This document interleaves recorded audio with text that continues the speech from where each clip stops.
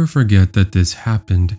It's really one of the scariest moments of my life, and I just really hope nobody ever has to go through this firsthand, because let me just tell you, it left my wife and I at a complete loss of words.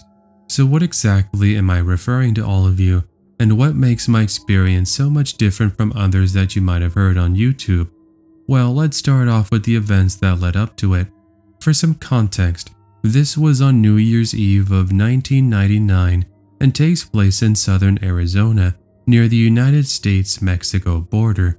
My wife and I were at her grandparents' New Year's get-together, and we had stayed there all the way until 2 in the morning. This meant we welcomed in the new year with her grandparents, aunts, uncles, nephews, cousins, brothers, sisters, the list goes on.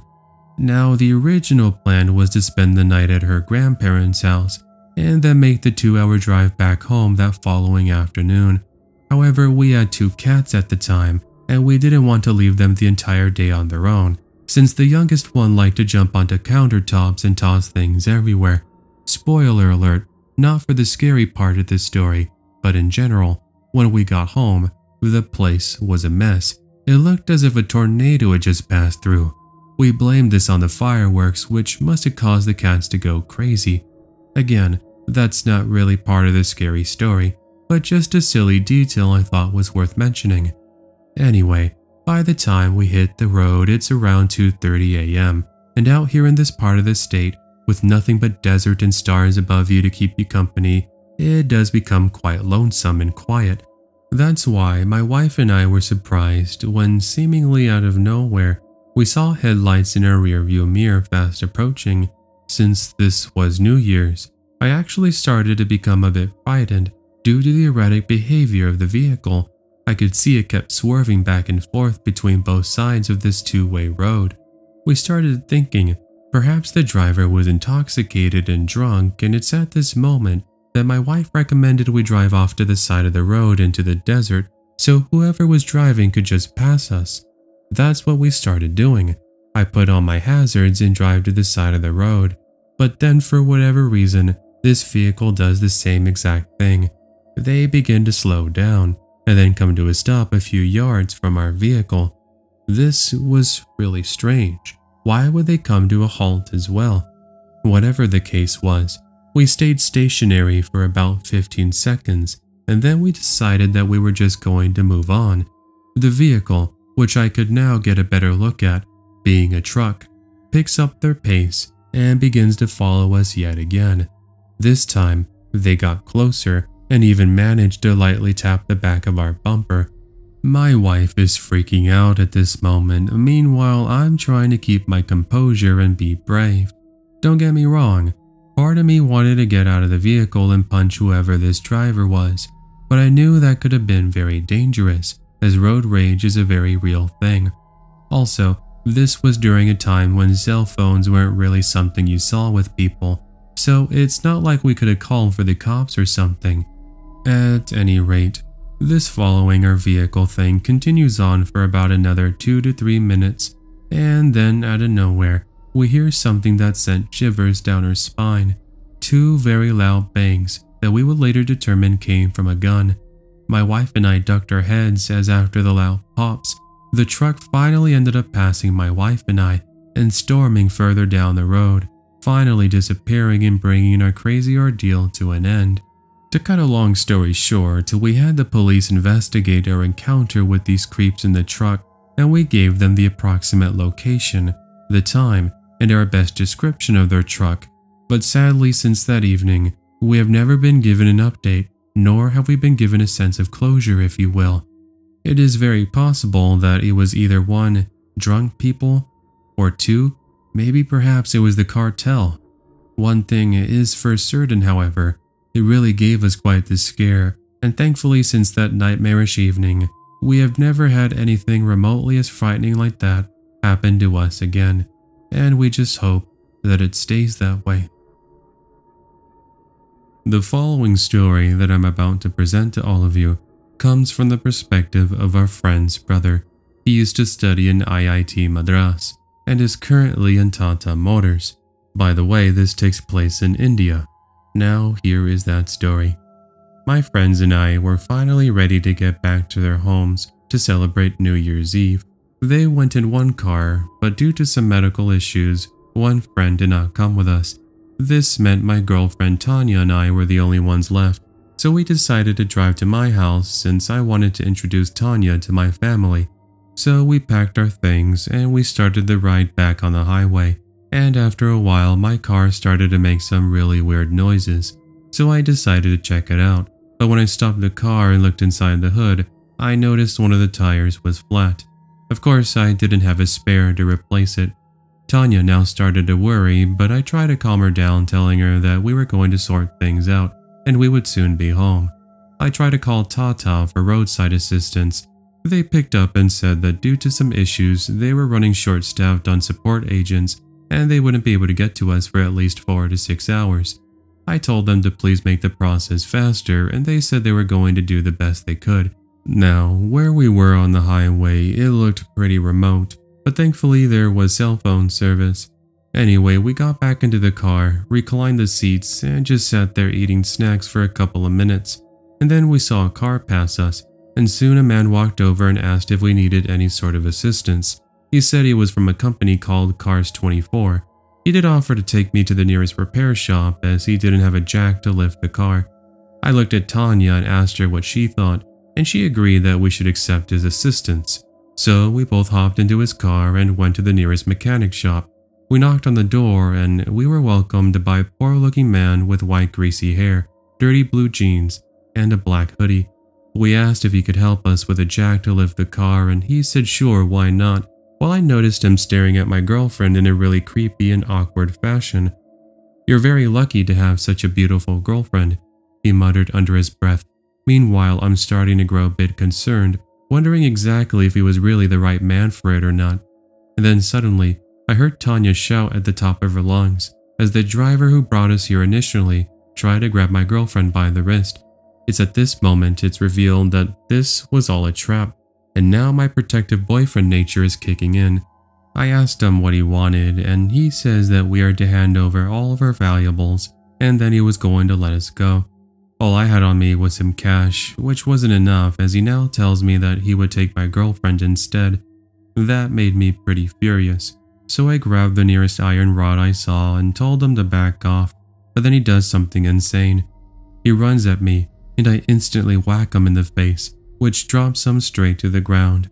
The old man, the one with the white greasy hair, now attempts to come at me with a switchblade, but with some effort I do manage to fight him off as well.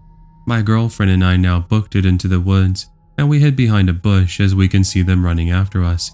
They were inches from finding us, and I can remember just praying to God hoping they were going to leave. They did, but we must have stayed there for about 2 hours hiding until I received a call from Tata. They asked me that they had reached the location of my vehicle, but of course they couldn't find us. I asked them to give me the license plate number and I felt relieved knowing that they had made it. They said that they would pick us up and all we had to do was actually step over to the highway. Reluctantly, we checked our surroundings and made the scary and anxious long walk back to the highway, and we finally felt safe.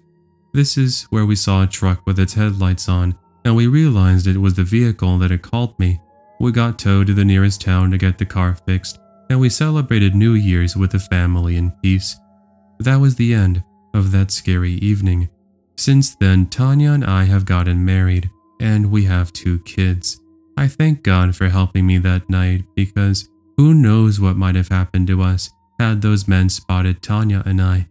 My advice for all of you listening out there, always carry supplies you might need, such as a spare tire, so you can avoid these sorts of situations. Thanks, and Happy New Year to all of you, including Mr. Creepy Fox.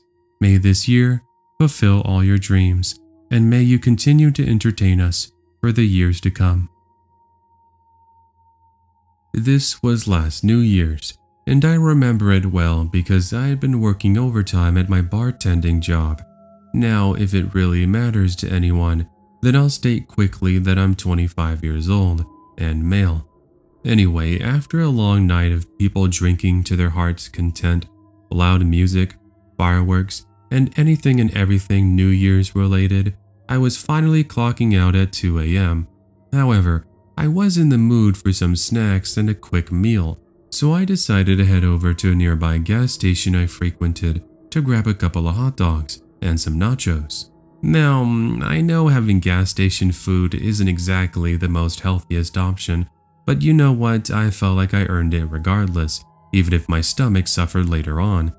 Once I arrived, I park at the side of the gas station and step out into the cold January evening. So far, nothing really seemed out of the ordinary, so I walked in and I go to grab my food and sat at one of the counters to quickly devour my late night meal. Once I was done, I head over to the trash can to throw everything away. However, I looked through the front glass window and I could see a pretty shady figure walking around and looking into my car. It was a homeless man who looked to be in his mid-30s. Now, assuming he was going to request money from me, I ended up waiting until he leaves and then I head to my car. However, I think he might have been waiting for me because as soon as I reach my car door, he pops out from behind a nearby trash can. "Excuse me, sir, but do you have some extra change?" I felt pretty generous, and so I gave him a few dollars thinking that he was going to leave me alone. He walks off momentarily and I take a seat in my car. The thing is, I'm in a tired state, so I accidentally dropped my keys under my seat, a minor inconvenience, so I went ahead and looked down and grabbed them seconds later.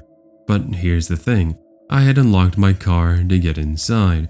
This meant that when I looked up from my bent over position, the man that I'd just given money to was in the process of opening the passenger side door. Now I don't even get a chance to react as he takes a seat next to me and just sits there awkwardly. "Hey, you need to get out. I need to go home." He didn't respond with any words. Instead, he puts his hands into his jacket pocket, where just a few mere seconds later, he takes out a revolver. Now I got the chills as my immediate reaction was to get out of there. However, I was so frozen with fear that I couldn't move. I know most of you will frown up upon me, but unless you're in a situation where you could quite literally be shot to death, you won't know what it's like. "Give me the keys and I'll let you go." That was what I remember him saying. This guy was looking to rob my car. Now I don't know what happened next, but it's like a switch turned on in my head and I finally regained my composure. Now risking being shot at, I grabbed the keys and booked it into the gas station. Luckily, I knew the man who was working there, who happened to be the manager, as he ended up grabbing a shotgun underneath the front counter. Now it was hard to get my words across, but when I said, "guy with a gun," it was enough for him to send me to cover. He then takes the shotgun and runs outside. Seriously, the pair on this guy. Anyway, at this point, I'm peeking from inside of the gas station, and I can see he has this thing pointed directly at the man who tried to rob me. Now what happens next is the guy with the revolver runs away like a scared cat. Once he was no longer in sight, I ended up calling the police, and they searched the immediate area. They didn't find him that evening. However, he was caught a few days later after they reviewed the security footage. This was something I found out when I went to the gas station the following week. And thus, that was the time I was about to be robbed at a gas station at gunpoint until I was saved by the cashier. So thank you, friend. I owe you one. Okay, so anyone who grew up in the 90s knew that when it came to having fun and keeping yourself entertained, it often meant being outside. Sure, there were video games, but honestly, kids were often seen playing soccer with their friends or at the mall hanging out. I was a bit different. You see, my friends and I were always looking for fun and excitement. That was where we found ourselves one random New Year's Eve evening when my friend and I decided to do a bit of exploring. Now, I guess I should give you some background context, otherwise this story is going to feel a little bit out of place. I was roughly 17 years old, and it was going to be the final winter break I was going to hang out with my friend. She was going to be moving out of the country to attend college the following May, thus we wanted to welcome in the new year with something different, something kind of dangerous. You see, growing up in the Philippines, you often hear various stories of haunted locations. Now, no, the story is not going to go into something paranormal, but it does give you an insight to what kids are told growing up. Avoid certain areas. Otherwise, the big old ghosts are going to haunt you. I think more than anything it's to keep the kiddos from entering areas that they say don't trespass on. Not that we ended up listening. Anyway, this evening my friend and I met up at my house around 6 p.m. and to celebrate the new year we wanted to go ahead and explore this area called Laguna Creek. It's known for its abandoned homes and neighboring haunted road. There was quite a lot of dark history, but again my friend and I were used to these sorts of things. So we went ahead and hopped into my Jeep with a couple of flashlights, as well as some knives, and we make the 25-minute drive into the neighboring jungle. Now you did have to do a bit of off-roading since the roads weren't exactly paved. That meant the chances of you finding cars was going to be less likely, let alone any signs of people. Nevertheless, we did reach Laguna Creek, park next to some trees, and we began looking around the dilapidated buildings. What we found was pretty eerie. Apart from debris and graffiti, we did stumble into human remains. Some skulls were lying by themselves, which really added to the overall feeling of doom. But it's 20 or so minutes later we are interrupted by somebody's voice. "Hey, what are you two doing out here? This area is off limits." My friend and I look around the surrounding darkness, and out from nowhere walks a man with an assault rifle and a flashlight. At first we thought maybe he was a military personnel, but he didn't have any sort of recognizable uniform. Even so, we thought that we were now in trouble, so we booked it back to the car before he could say anything else. The thing is, our ordeal wasn't exactly over just yet. You see, by the time we made it into the Jeep and start driving out of there, a couple of more men step out from the nearby jungle. Looking through the rearview mirror ends up revealing more men holding onto assault rifles. Now, no lie, they now start to fire rounds in our general direction, as one of them ends up hitting the back window, which completely shatters it. In fact, I can still remember the sound of ricocheting metal as I feared my friend had been shot, but thank God that none of us were. Anyway, to say we were scared was one of the biggest understatements of the century. Once we made it back into the city, we stopped at a gas station to get the full extent of the damage. Apart from the back window, there were a bunch of gunshot holes in the back. You could see a few casings too. We did end up telling the local police department about it, and they told us that they were going to investigate it. But unfortunately, I don't remember anything turning up, but we did get quite a scolding from our parents. Nevertheless, we never found the reasoning as to why those men fired at my friend and I to begin with, but we do think that we might have stumbled into somebody's secret meeting spot, perhaps for arms trade, or drug trade too. By the way, soon after that happened, the city deemed the area off limits, and they warned anyone from traveling or exploring that area at all. Hey everyone, I hope you're enjoying the episode so far. Hey, just to let you all know, for the month of December, I have brought back the Christmas Fox Creepy Fox, which is going to be available all the way until the end of December. These are available in shirts, stickers, sweaters, coffee mugs, you name it.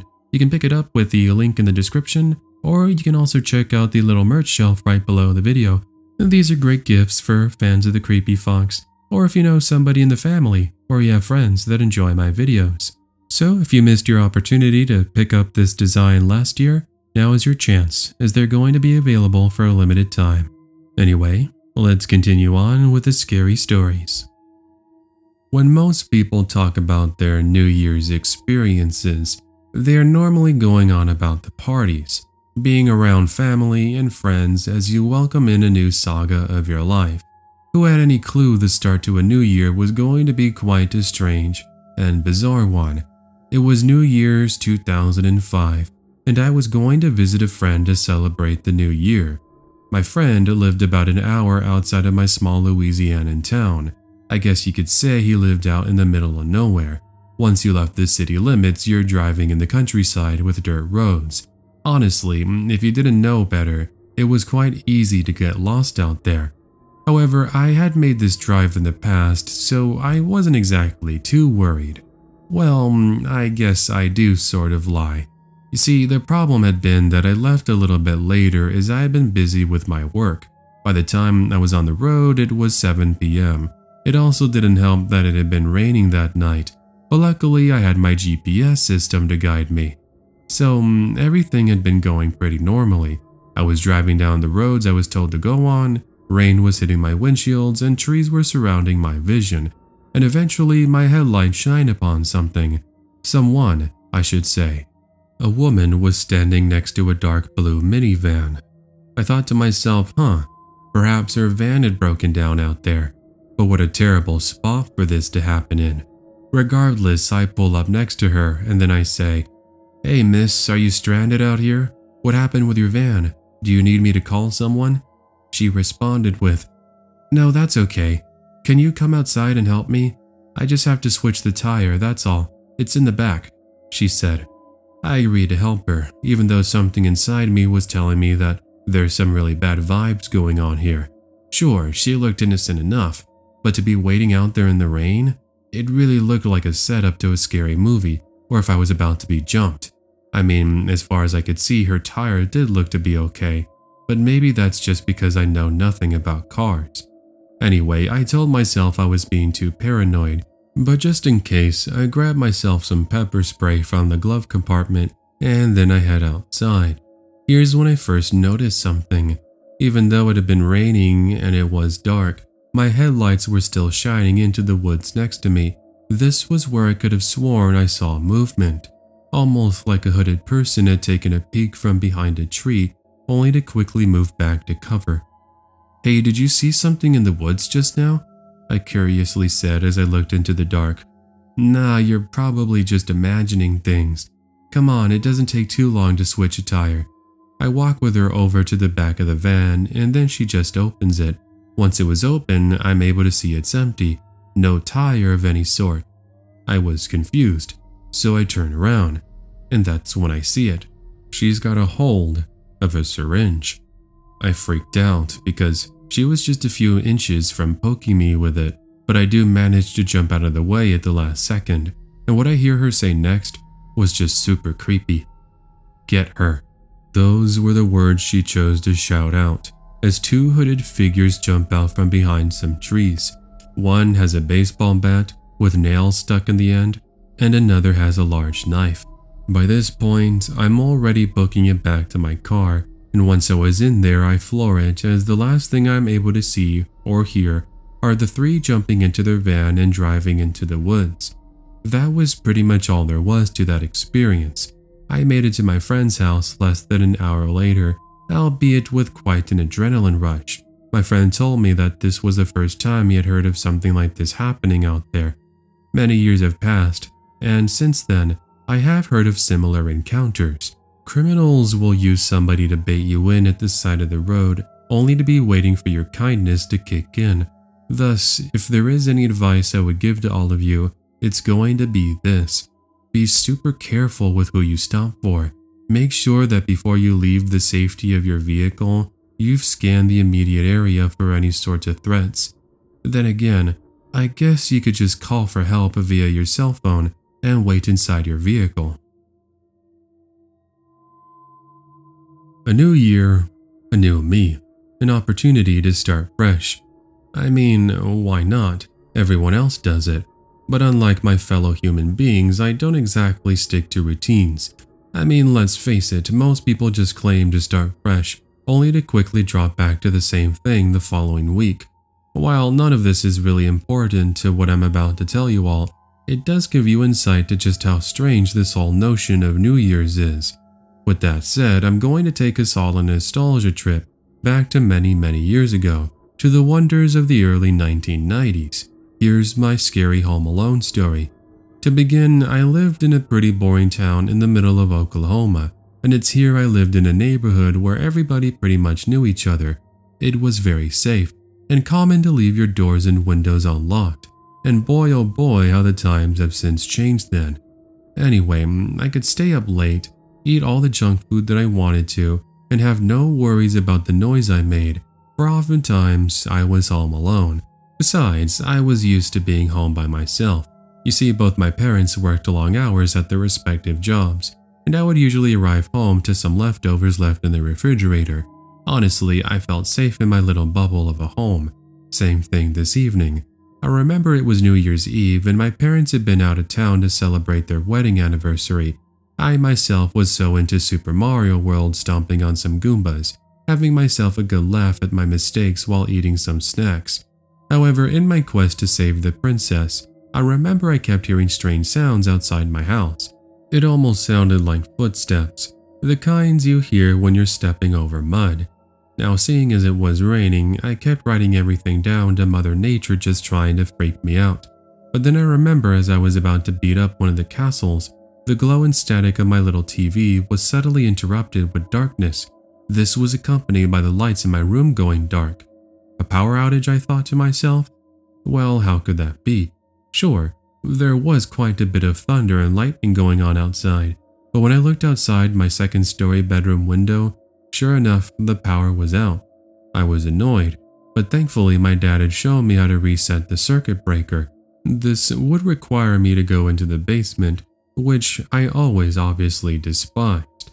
So anyway, I went ahead and leave the comfort of my blanket and pillow fortress, and I started to tiptoe my way down the stairs. Once I reached it, I was hit with a blast of cold air. I couldn't find the source at first, until I noticed that one of the living room windows was slightly open ajar. I sorta had to do a double take, but I told myself I was just forgetful since I hadn't been down in the living room since that morning. So I closed it, but then I noticed that the dry, muddy footprints on the ground weren't belonging to mine. I got the chills since I knew for a fact that I hadn't gone out there. This was when I started to connect the noise from earlier, but it couldn't be that somebody was in here, right? After all, I quickly hid behind a couch and listened in, but there was nothing. I must have waited there for a solid 10 minutes, and then I realized that I must have gone outside and just forgotten about it.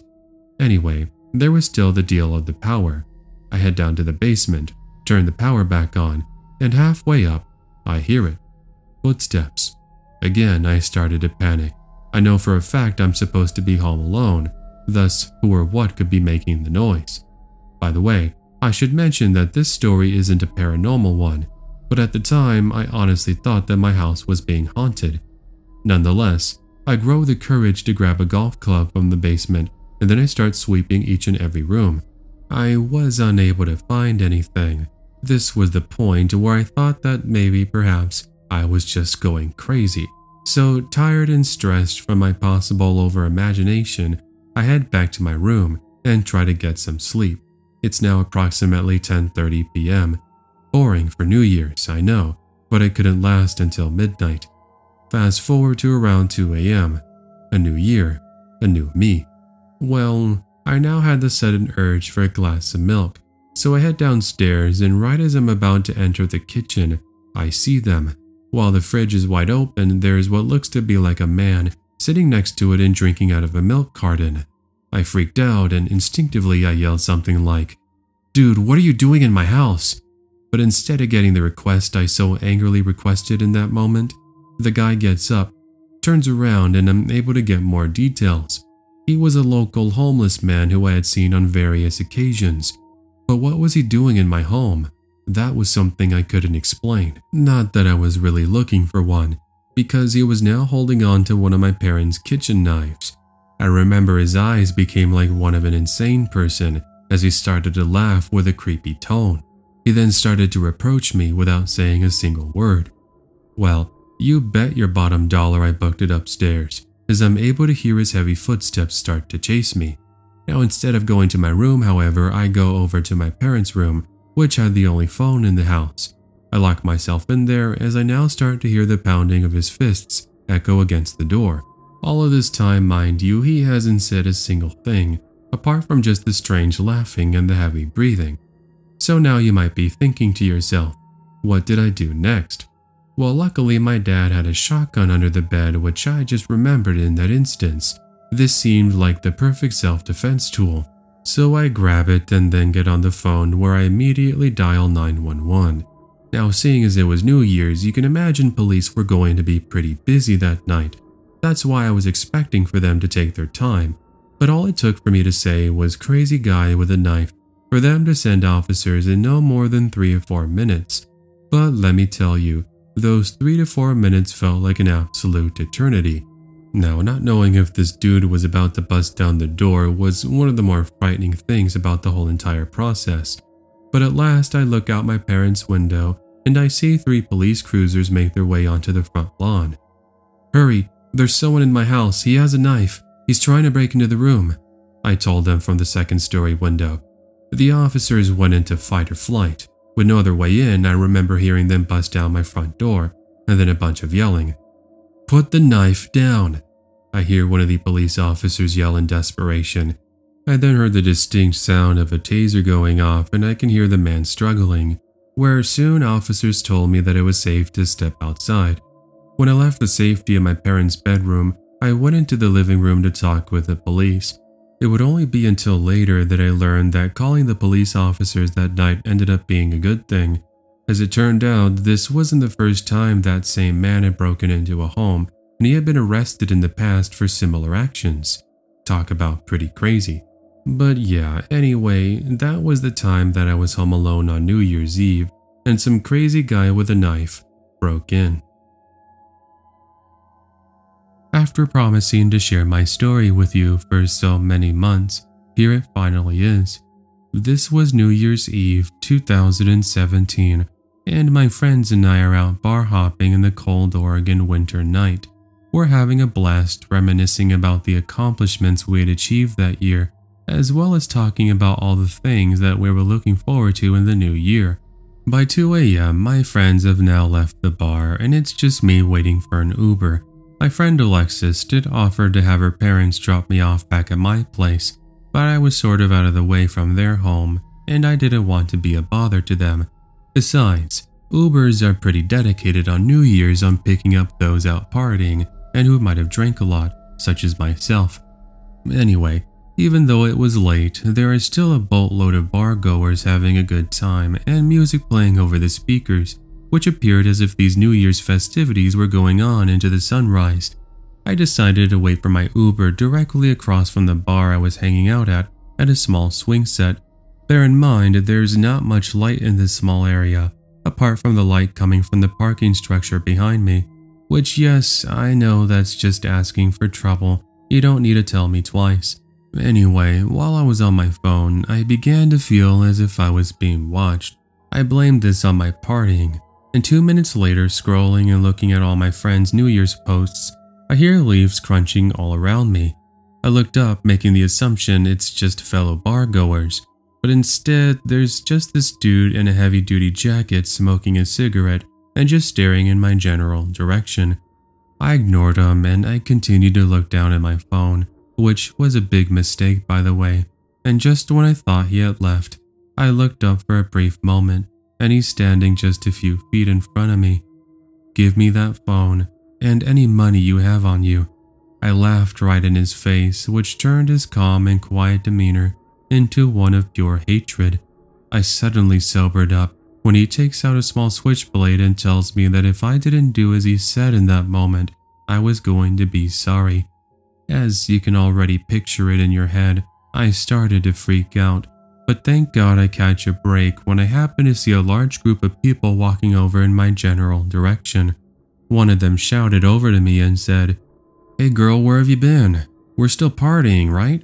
The guy with the switchblade suddenly panicked, realizing that his cover was blown, and he unfolds the switchblade, throwing it into his pocket. He then booked it into the parking lot, where I never saw him again. As for the group of bar-goers, the ones who walked over to me, they said that they had seen the man watching over me and they got a really bad feeling. That's why they decided to come over and check up on me, just to make sure that things were okay. Well, they weren't. And if it wasn't for their quick thinking and their quick action, I'm pretty certain that I might have gotten mugged, or possibly stabbed. I currently live in North Carolina and I'm married to my beautiful wife Kayla with 2 kids. But this is a story in which I want to take you all back to when I used to live in Michoacan, Mexico. It was a small pueblo I was born and raised in, and growing up I was always the adventurous type. On days that I wasn't in school, my friends and I would travel into the forests and go about our afternoons fishing at the lake. When at home, we'd stay up listening to music and practicing guitar as we dreamed of being in our very own mariachi band. Now, I could spend hours talking about all the great adventures that we had together, and maybe one day can share some of those stories if you're interested in hearing them. But for now, I want to discuss and talk about this one time that my friend Ricardo and I had this very scary encounter that was all the talk of our town. It was New Year's Eve of 2000. Both Ricardo and I are in my room at roughly 7 p.m. and we were playing some Nintendo 64. Ricardo's parents, as well as mine, are in the main living room and are watching the New Year's special that was being broadcasted on television. So after playing video games for a while, my mom comes into the room and reminds us that dinner was going to be ready in about 30 minutes. She was making tamales de puerco y pollo, and also champurrado too. Still one of my favorite go-tos for the holidays, by the way. She also said that she wanted Ricardo and I to go to the little convenience store down the block so we could pick up a couple of extra plastic cups, as well as some soda. We sighed at the chore, but we eventually got up from our lazy boys so we could make the minute walk over there. I recall it being a pretty cozy evening, as fireworks could be heard throughout the night, and neighbors were playing music and held their own fun and festivities. When we got to the little convenience store, it was pretty empty, apart from just a store clerk, who I can remember had a look of, "Please, I just want to go home," written across his face. Poor dude. If only he knew about what was going to happen. Anyway, Ricardo and I immediately head to the back of the store where the refrigerators and refreshments are, and we spend the next minute on deciding on what we wanted to bring back to the party. It was while discussing, I happened to look toward the front window, which I had a perfect view of.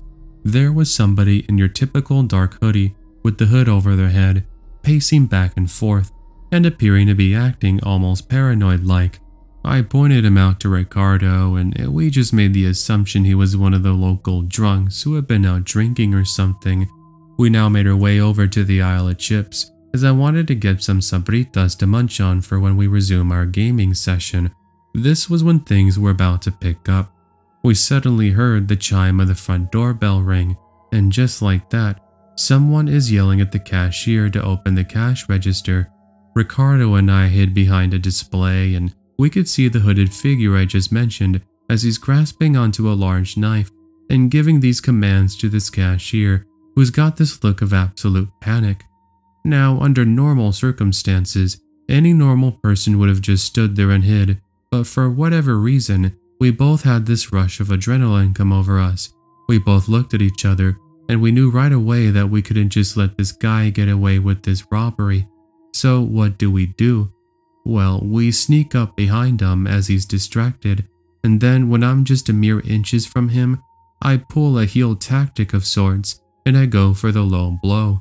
This guy drops almost immediately as Ricardo goes for the knife and is quickly able to smack it out of the dude's hand. I then go to grab it as the man takes a second to recover before realizing he's lost his only opportunity to make off with some cash. He now books it out the front door as Ricardo and I now give chase. Well, luckily some neighbors, after we yelled at the guy we were chasing tried to rob the store, come out to assist us and are able to help with restraining the man until the cops arrived to take him away. We were both given an honor by the police department for our bravery, and as I mentioned earlier, everybody in the town talked about us whenever they would see either myself or Ricardo. Even at school, the students complimented us on our heroic deed. Looking back, would I have jumped into action and saved the day? Yes, I would have. In fact, that's one of the reasons to why I became a police officer, where I continue to enjoy a job of catching the bad guys and helping the good people in their time of need. This was 5 years ago during the month of December, when I was in the process of moving to a new apartment on the other side of town. For the first couple of weeks of the month, I did some yard sales over at my neighbor's house, which was across the street, and I was able to get rid of a lot of junk that I had saved over the years. Things such as old textbooks, posters, CDs, furniture, paintings, you name it. Whatever I wasn't able to sell in person, I listed online, and I was able to rid myself of even more. By Christmas, I was pretty much ready to move on into my new place. All I needed to do was wrap up a few more things and have my neighbor assist me with moving a couple of my heavier belongings. On New Year's Eve, the day arrives and we ended up putting things into my neighbor Eddie's truck. We got to my new apartment roughly 20 minutes later, unloaded the first half, and then drove back to my old place soon after that to get some rest. This was when things were about to get quite interesting. When we pulled up into my driveway, the first thing I noticed was that the front door was wide open and it keeps swinging back and forth in the wind. I do recall it being quite windy, and I blame the wind as well as my lack of checking to lock the door as the reasoning behind why it was open. Anyway, my neighbor Eddie says that he would join me in just a minute to help as he wanted to go and feed his cat as well as use the restroom. I told them it's not really a problem as I was going to call my mom in the meantime. So I pulled out my cell phone, dialed for my mom, and then stepped into my house.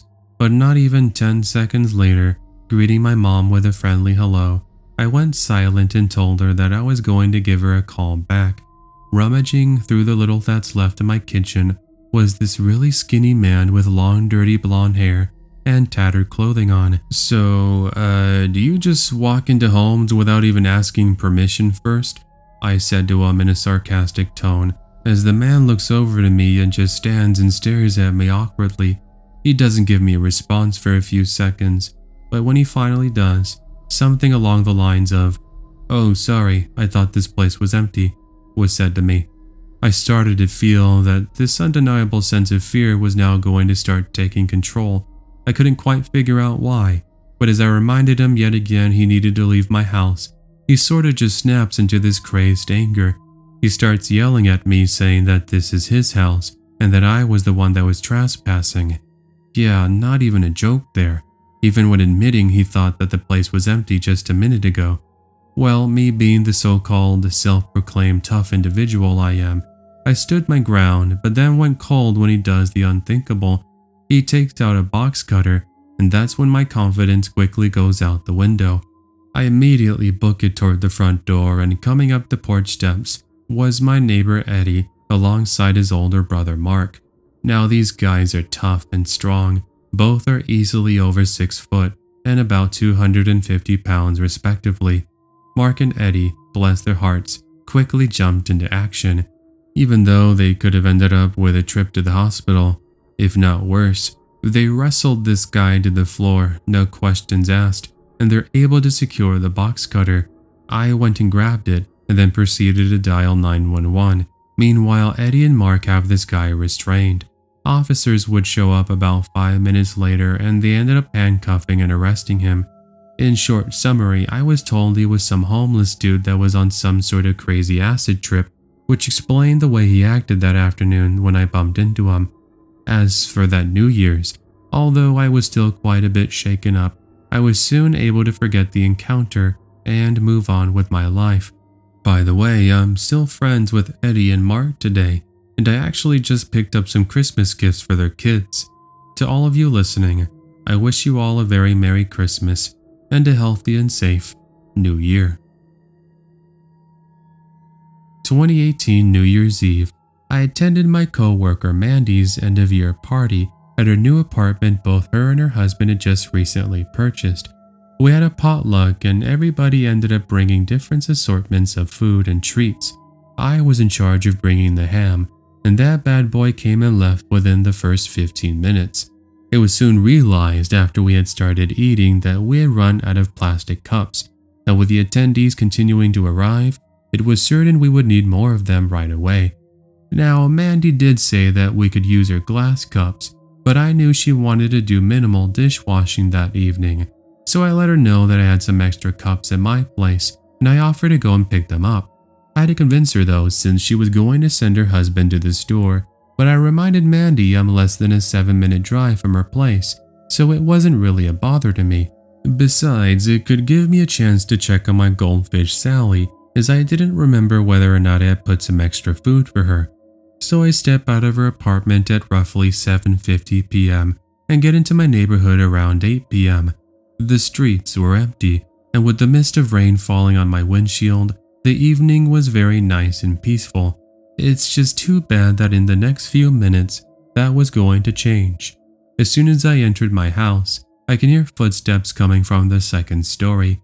I do live with both my mom and dad, but both of them were at their own New Year's party, and I was pretty sure that they wouldn't be home until later that night. I mean, I didn't even see the family SUV parked in the driveway.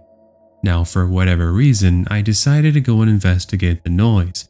Looking back, this was a really terrible idea, and as soon as I reached the top step, I ended up looking to my right, toward my bedroom where the door is open, and I see a figure. Someone's in all black attire, black gloves, and a ski mask over their face, going through my dresser. I remember letting out a yelp, which in turn caught the attention of this home burglar. They now dropped the duffel bag in which they were putting my belongings in, and then walk out of the room toward my direction. I froze for a second, seeing the intruder has a hold of a knife. This revelation had me booking it down the stairs, out the front door, and into my car that was parked in the driveway. I then locked all my doors, drive across the street, and call 911. I advised them of the home intruder. Meanwhile, I'm keeping a lookout to see if they'll end up running out my front door, but they never did. With cops showing up 6 minutes later, handguns and shotguns at the ready, they find the house was completely abandoned. No sign of the intruder whatsoever, apart from the mess that they had made. The police did do fingerprinting and whatnot, but because the intruder was wearing gloves and he was wearing a mask, I nor them were able to come up with a conclusion. None of the neighbors happened to have seen the man enter or leave my house, which was a shame considering they might have been able to help. As for what was taken, they made off with jewelry, my Blu-ray player, my dad's PlayStation 4, including some video games, and some extra money my parents kept in a jar. By the way, nothing happened to my goldfish Sally, and as for my friend's party, I just ended up dropping off the cups, and I went back home, where my parents returned just a short time after. Lastly, we determined the home burglar got in through the door in the laundry room, which was connected to our house. That door was having issues with its locking mechanism, and we had never bothered to fix it. We also concluded that in the time I exited my house, this stranger ran out the same way he had entered from, then must have jumped over the backyard fence into the alleyway, and that's how he got away. It was a day before New Year's Eve of 2013 in Southern California, and my best friend Cameron had come up to spend the holiday with my family and I. We had a bro day going to the arcade, going bowling and playing video games in the afternoon. At night, we got the urge to grab ourselves some French fries from McDonald's, and we drove over to pick some up. The line was pretty quick, so that was a good thing. After we exit the drive-thru, we come up with a brilliant idea of driving up to Skylane. It's an unofficial name of a hillside in our city where you can get a pretty complete view of the entire town, and it's even on some very clear nights you might get the chance to see a shooting star, weather and lighting permitting. To get there, it's a bunch of twists and turns of dark, lonesome, quiet roads with fancy homes accompanying you along the way. The more you ascended, the less homes that you passed by, and eventually it was just the hillside. When we got there, we saw a young couple who we were guessing were out doing who knows what as they got into their car and left, meaning Cameron and I would have the whole place for ourselves. We parked next to a tree and then we got out and walked over to the cliffside, just a 10-second walk away, and we sat at one of the benches for the next 30 minutes, just talking about life and listening to some music and enjoying the peace and quiet of the nature. Just a quick side note here, but if you ever get the chance to see your city from such a high vantage point, do it. It's pretty awesome. What isn't awesome, however, is what would happen in just a few moments. We started to get pretty cold. It was a chilly lower 50 degrees that night, so we got up and began making our way back to the car. We got in, turned on the ignition, turned around at this dead end to start making our way back, and all of a sudden, this man in a hoodie jumps out from behind a tree, forcing me to step on the brakes and swerve ever so slightly, almost going over the cliff in the entire process. That in itself was one of the scarier moments of my life, and judging by the look on Cameron's face, he felt the same way. That fear quickly changed to anger, however, as Cameron jumps out of the passenger seat. Meanwhile, I start to back up, and I can hear my friend begin yelling at this random stranger. I pulled my window down to yell at him too, but something strange was happening. He kinda just stood there not saying a word, and I start to believe perhaps this guy might be high on something, or maybe he's drunk. I guess it happens at this time of the year, huh? Well, anyway, Cameron is now running back to the passenger door when the dude pulls out a knife and starts chasing after him like some sort of madman. He was actually just a few mere inches from stabbing him in the neck, and if it wasn't for his quick feet, I'm pretty sure that things would have ended badly. The man then proceeds to grab the door handle and opens the door, which sends us into a panicked frenzy as he then starts reaching in. Thankfully, he wasn't able to grab either of us, as I pressed on the gas and we left him quite literally in the dust. The last sight I do remember seeing was him trying to chase after our car, but then giving up and soon blending in with the cover of the darkness. We were both so scared that our bodies couldn't stop shaking. That was until we reached the more populated part of the city. We did end up reporting it to police, and we never heard anything back on whether or not they actually found him or not. We still believe he was just some dude that was out of it, and it was just a one-time occurrence since I don't ever recall hearing anything in the news about some guy with a knife going around and chasing after people in that part of the city. In any case, neither Cameron or I have been back there since. New Year's Eve 2000 still stands to this day as one of the more freakier days of my life. For reference, I was 15 years old, and I'm male. That New Year's Eve, we were throwing a family get-together at my grandma's house, a break from the years past that saw our parties take place at our house. My grandma only lived about 10 minutes away from me on the other side of town. It was really quiet in comparison to where I live. We were at the time living near our downtown district, so being around less traffic was always a nice touch. That night, we were also celebrating my grandma's 87th birthday, which added to our already fun-filled evening.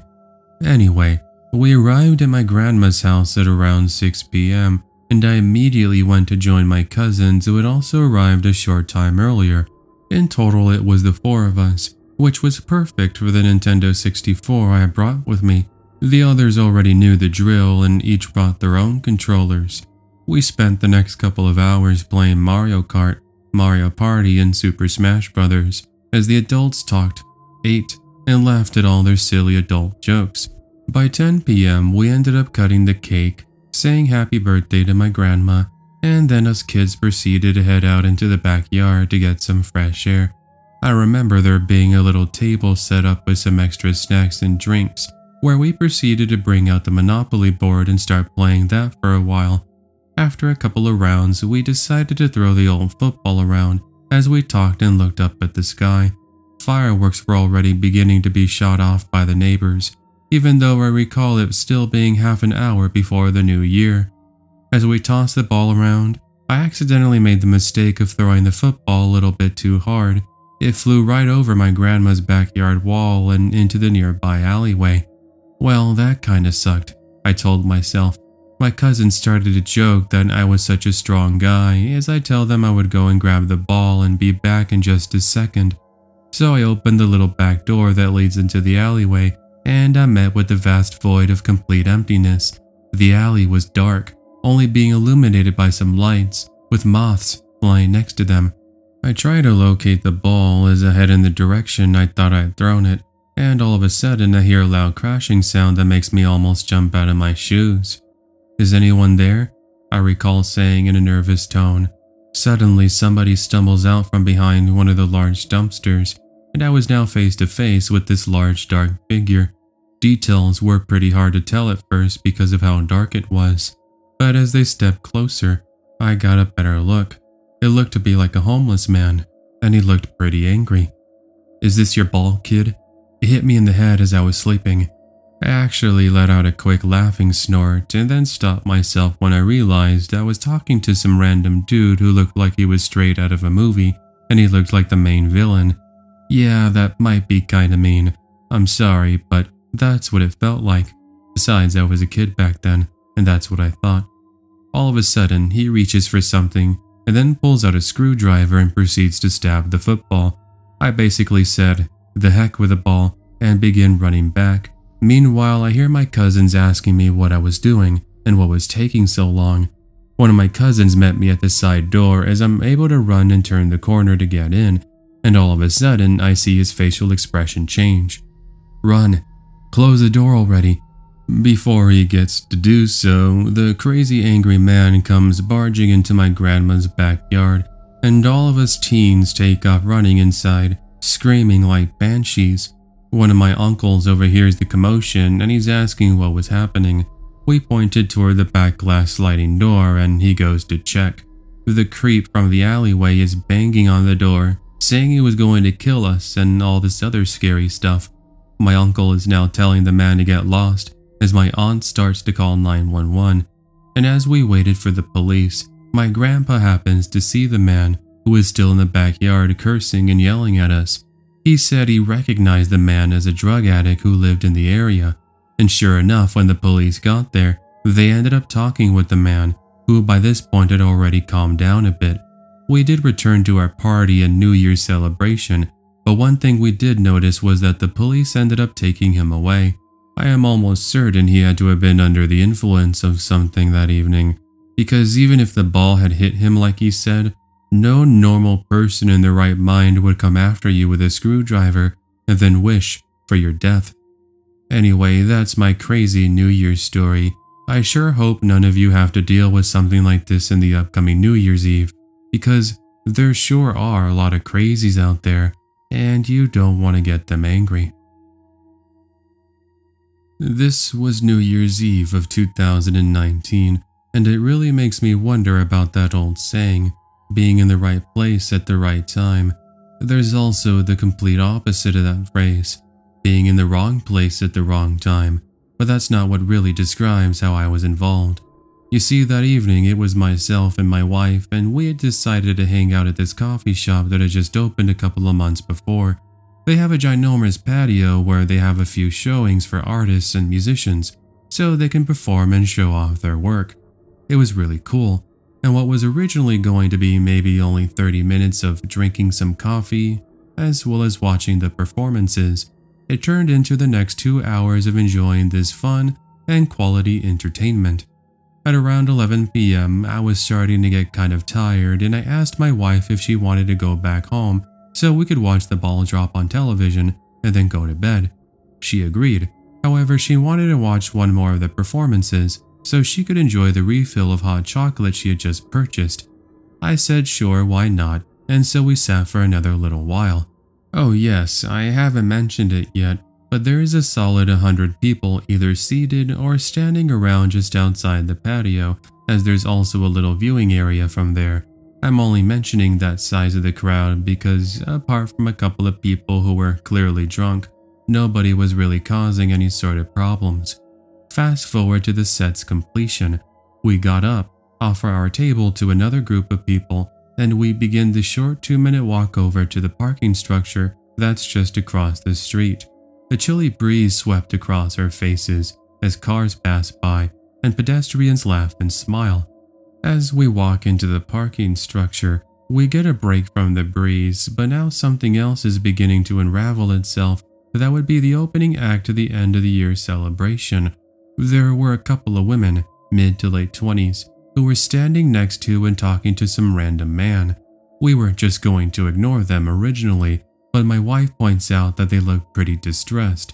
Now, normally I wouldn't get involved in other people's business, but when I saw the man grab a hold of one of the girls and began to pull her away as she began to scream, I knew in that instant that this was something clearly wrong. Therefore, I tell my wife to stay put as I quickly run over to join the two women and the strange man. "Hey, what's going on?" "Let her go," I say in a loud voice, letting my previous years of experience being in guest-controlled traffic take over. "This doesn't involve you. Go away," the man says, as the woman is able to escape and now comes running over to my side. The creep now begins to yell at me in a drunken tone while I'm telling him to get lost and grow up from being a jerk. That only seemed to fuel the fire, so to speak, as without question, He bends down, puts his hand into one of his boots. Surely he wasn't tying them, I thought. Well, lo and behold, he pulls out a knife. Now he says that he was going to kill me. I won't lie, hearing that did send chills down my spine. However, I wasn't going to let him get to me, my wife, or these two random innocent women. I have left this important detail out because I didn't want to spoil it at the beginning. I have a concealed license to carry, one of the cool parts about where I live. So if I am in any sort of danger, I have the right to defend myself. That's why I tell the man to back off, as I warn him I was armed with a gun. I brandish my pistol, not taking it out of its holster, mind you, which thank God flipped the switch in this guy's head.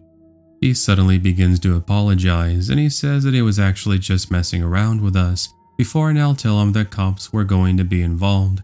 The man runs away, because obviously he wasn't man enough to face his errors, as both my wife and I talk to the women who started to cry. They tell us that the creep began to catcall them and was stalking them as they walked about. They were heading to their car to head home, and that's when the guy suddenly came up to them in a rush. We would end up reporting the incident to the police, who did a search of the area, and after receiving our tips, as well as tips from others who saw the man, they do manage to catch up to him. Thankfully, he was arrested without further incident or any sort of violence involved. Those two kind women couldn't stop thanking us after that, to which I just told them I was doing my job as a good Samaritan. Now, I'm not saying that you should play hero all the time, as if you aren't well protected, you could possibly get yourself hurt. But if you have the chance to stop a threat and save somebody's life from potential danger, try to do something. Or at the very least, do call the police. Over the years, I've had a tradition of getting home from work, taking a shower, warming up some food, and listening to scary stories videos. Yourself included, Mr. Creepy Fox. Now, something I haven't done is actually write up an experience I've had and shared it. I guess part of it is being lazy, and another part is I'm too tired from work. But alas, here I am today. I'm here to share my experience I had in 2009, that even all these years later has ultimately left me with a scar, if you will, in my brain's memory bank. You just never really know what life is going to throw at you. Honestly, I'm not exaggerating when I say I may not be here if things went differently. Let's get into it before I babble even further. That night I was hanging out with a couple of my best friends. We shall refer to these buddies of mine as Jaden and Benjamin. Both of them are still friends with me today, and we originally met in elementary school. Yeah, how cool it is to still get along with your childhood friends. That night on New Year's Eve, our plan was to hang out at Benjamin's house, watching movies, eating delicious food, and counting down the new year. At around 11 p.m., we came up with the idea of walking outside and heading down this little trail that leads you toward this really nice opening, which was next to Benjamin's house. At this said opening in the tree line, you get an amazing skyline view of our entire city. It's a roughly 10-minute walk, and sure enough, when we arrived, there was a couple of Benjamin's neighbors. They were really cool as we sat together with them, talking and sharing some sodas we had brought with us, along with a cooler. Yeah, sodas, not alcohol, as we're straight-edge kids. Fast forward an hour later, and we're jumping for joy as the sky is filled with fireworks coming from different neighbors in our line of view. It's at this moment I'm thinking to myself, wow, what a great decision. If I would have stayed home, chances are I would have just been in my room, staring at the walls.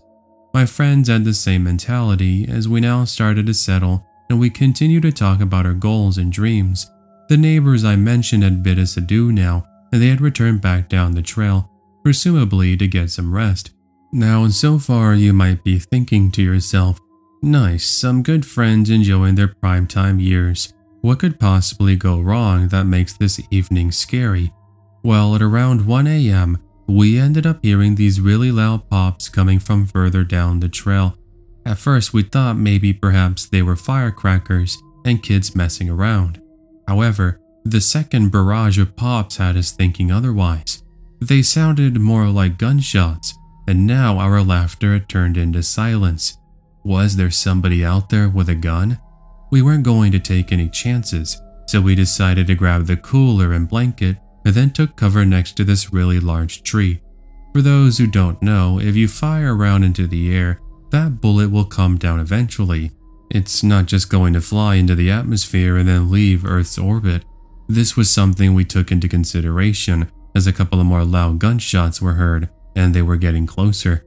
Soon enough, we can hear someone talking, but it's very nonsensical. Sounds like a drunken fool at a bar who's had way too much to drink. Benjamin ends up pointing in the distance, and this is when we finally get a visual on our culprit. There is a random man stumbling around with a beer can in his hand and a pistol in the other. I remember letting out a nervous gasp as the man begins to get closer to where we were hiding, continuing to curse at the air and waving his pistol around. "Be quiet and wait until he's gone," Jaden whispered as Benjamin pulls out his cell phone and texts his mom and dad to call the police. Surely if he had tried calling 911, the man might have heard us whispering or had seen the light from the cell phone, and that's why Benjamin had to make sure to hide his phone's screen light to the best of his ability and ensured it was set to silent. These moments of waiting and uncertainty felt like an eternity as we waited for the arrival of the police and our evacuation. Now, all this waiting, the dude is still walking in our general direction and yelling at some imaginary individual. Just when it seems that he's about to walk away, however, we hear another gunshot and then a ricochet that sends chills down our spine. The man had shot directly at the tree that we were hiding next to. Some wood chips fell on us too, as we now take a look at each other to ensure that none of us have been shot. Thank God that we were left without a scratch, but one more scare like that and we were bound to scream in complete fear. No more gunshots were fired, and instead the man finally begins to walk away and head down the opposite direction that leads you further into the wilderness. A minute later, we are able to hear police sirens and a helicopter in the distance, as well as what sounds like talking. It was the police, and they were here to rescue us. Sure enough, they locate our sorry selves and are able to get us to safety. My parents had already arrived as well as Jaden's, and there's now this small police task force beginning to form their mobile station. The whole neighborhood was evacuated, and about an hour later, the all clear was given. They had the man, and sure enough, as we later learned on, the man was not only drunk, but he was on drugs that evening. Needless to say, we counted ourselves very lucky because had he actually seen us, our lives might have been at jeopardy, not that they already were. I think that's what brought us so close. You have something so frightening and scary happen to you that you ultimately take comfort being there for one another, even in the toughest of times. Here we are over 10 years later. Our plan is to get together and have a New Year's party with our kids as we welcome in the new year. Now, if there is anything I can leave you all before I wrap this up, it is going to be the following. If you are walking about at night on New Year's Eve and you hear loud pops, take cover. While chances are you're not going to have some maniac firing at you like with what happened to us, those pops might be gunshots and those might be bullets, and they will eventually come down due to gravity. You just gotta be really careful, since lots of crazy things can happen out of nowhere. It was 3 years ago, and as a Christmas gift to both my wife and I, we had moved into a brand new house. This happening during the final week of December. Because we still didn't have all the furniture in the house, for the first couple of nights, we slept on blankets and pillows. I'd say the only downside to this was the fact that the home still didn't have any sort of central heating system installed. This did mean that the cold Alaskan December nights were seeing us trying to fend off 10-degree weather, but that's what our little heaters and blankets were for. Anyway, I want to say in the fourth night we started to hear movement at odd hours. Now, just to quickly give you a general idea, our home is one story. It has 2 bedrooms, a bathroom, and a kitchen. Right above us was an attic. I guess more than anything, it's a storage space where we had only used it to put some extra belongings in. Now bear in mind, we never saw anything in there that stood out to us as suspicious or that rang any sort of alarm bells. Either way, back to the noise in question. We wrote it off as some squirrels frolicking above our house, and this does more or less seem to answer our suspicious minds. However, over time, we started to notice food that was going missing. Not only that, but blankets, toilet paper, water bottles all seemed to disappear into thin air. By this point, we had set up some CCTV cameras, because my wife was going on about how her house was haunted. Now, if only that was the case, I think I would have been a little bit more relieved by that, but I digress. One night was the turning point in our creepy happenings. Both my wife and I were sound asleep, but I woke up thirstier than a man in the Sahara Desert, so I went ahead and put on my slippers and head into the kitchen. But here's the thing. Before entering the kitchen, I was able to hear what sounded like somebody scrambling around, like when you catch a cat off guard and it gets scared, and it runs away. "Honey, is that you?" I called out to my wife, thinking that she was in here, but there was no response. I was thinking about it at first, and I thought maybe my wife was playing a prank on me, but that was impossible as I'd just seen her moments ago. So I write this off as my over-imagination and I go to pour myself a glass of water. Seconds after that, I notice in my peripheral vision what looks to be like a figure begin to crawl into my living room. I freaked out so badly that I grab a kitchen knife and I start to yell. And this figure, which was hidden by the dark of the night, ends up booking it and I'm able to hear footsteps heading upstairs. I chase them, but by the time I'm up there, the noise is now inside of the attic. Now, I will admit, as a man who thinks he's all that, and he's not as scared of anything, I was actually pretty scared to go up there, more so for the safety of myself, as well as my wife, who knew if this person had a gun, and if it was just one person, or there were more. So I don't take the chances. Instead, I do the smart thing and I head into my bedroom, and I lock ourselves in there. We call the police, who do arrive in record time, and when they ended up going into the attic, guess what they find? A man living there. No joke, all the pillows and blankets that had gone missing, empty food wrappers, toilet paper, you name it. Well, the guy did actually put up quite the fight, but they are eventually able to get him out of there. After all of that, we installed the security system and we haven't had any sort of issues since then. Still, we sometimes get paranoid when we hear a random noise in the night, but like I said, things have been pretty good. Happy New Year, and stay safe everyone.